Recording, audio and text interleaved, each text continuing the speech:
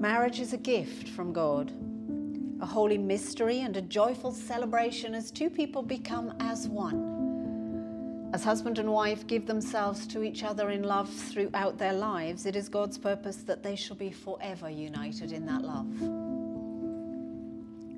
Marriage is given that husband and wife may comfort and help each other, living faithfully together in need and in plenty, in sorrow and in joy.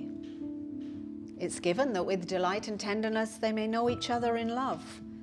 It's given that they may be blessed with the gift of children and to bring them up in love. In marriage, husband and wife belong to one another, and they begin a new life together within the community. It is a way of life that all should honour and must not be undertaken carelessly, lightly, or selfishly, but reverently and responsibly and after serious thought.